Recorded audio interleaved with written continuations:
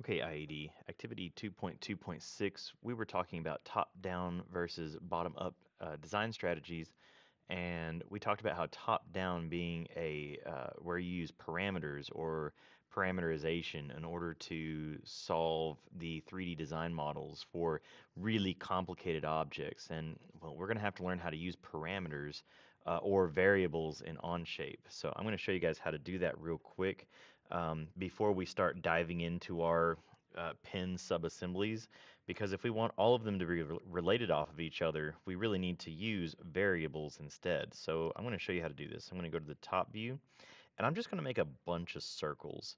So I'm going to hit Sketch. I'm going to click on the top view plane, and I'm going to just make several circles out to the side over here. So I'm going to go circle, and circle, and circle, and circle, and there's another one. Okay, just for the fun of it.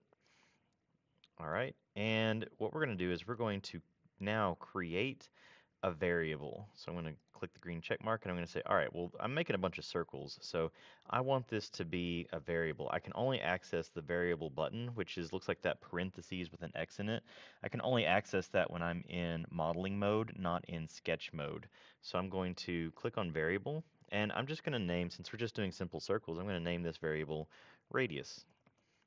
I can't even spell radius. There we go, radius. And let's give it a default value of 10 inches.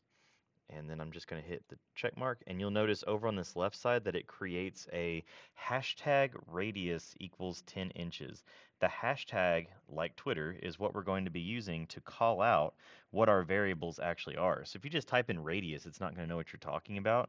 But if you type in hashtag radius, it's going to be like, oh, you mean that thing that's 10 inches. So I'm going to click the green check mark.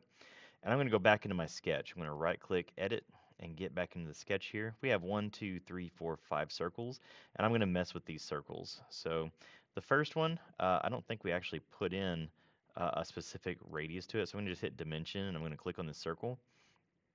And we should be able to type in a dimension. But instead of actually typing in 10, I'm going to type in hashtag radius. Ooh, okay. Yeah, see how it's not working? It just says new variable. I done goofed, and this is a very important thing to add to it as well. So make sure that before you start putting in your variables, make sure that your variable is before the sketch. So if you do the variable and then you do the sketch, it won't work and it won't identify the variable. So if you just did it like me and you're like, oh crap, why isn't this working?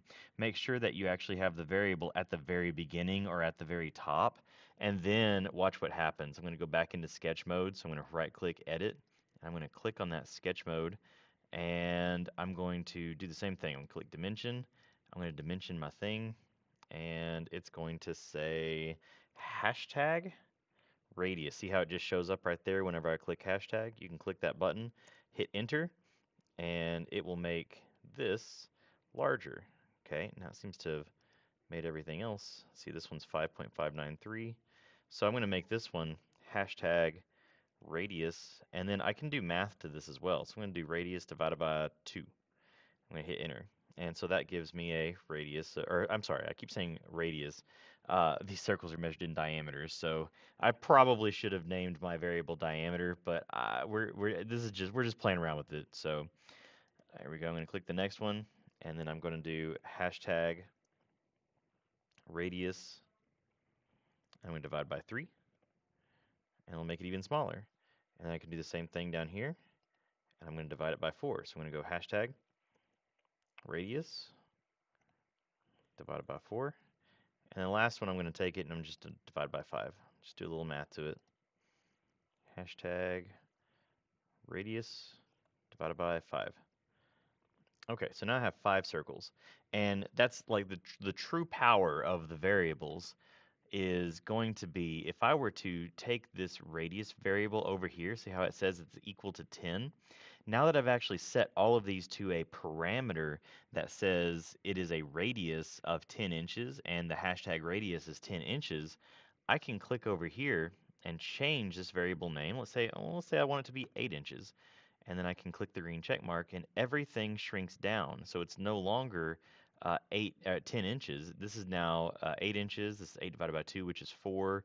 and so on and so on and so on. So the big benefit of using these variables or parameters in OnShape is that once you get a part going, if you set it up and you design it right, if you need to make a change, or if somebody else messes up, or if your manager comes in and says, hey, I need you to reduce this down by 15%, all you have to do is just go in there and go to the variables and change it around, and then everything's done. Which is really powerful in the world of computer-aided drafting. So it's an important skill to learn, and it's an important skill to start thinking about a top-down strategy when using these variables. So there it was. I hope y'all have a great day, and I'll talk at you later.